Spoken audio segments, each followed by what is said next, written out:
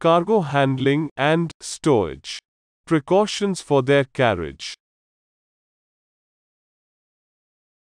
The dangerous or hazardous substances can be identified by a label. There are different types of labels indicating the hazards. Example: toxic, radioactive, explosive, corrosive, and extra. All goods are classified according to the danger they pose to the crew, ship, and environment.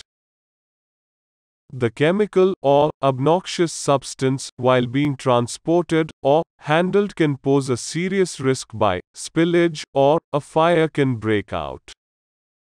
Accidental contact with the substance can cause serious bumps to occur, which can cause the victim to be shifted to a hospital or being disabled.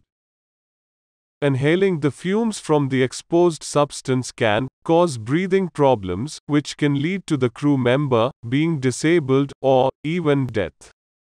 The IMDG code gives guidance as to how the dangerous goods can be identified by the use of the United Nations number.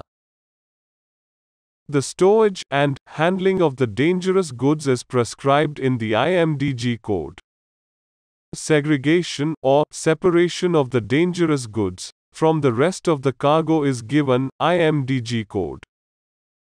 First aid to be given in case of accidental exposure to the dangerous substance is prescribed in emergency first aid procedures. Any special equipment to be worn while cleaning up a spill and related guidelines. Special firefighting methods for specific type of cargo.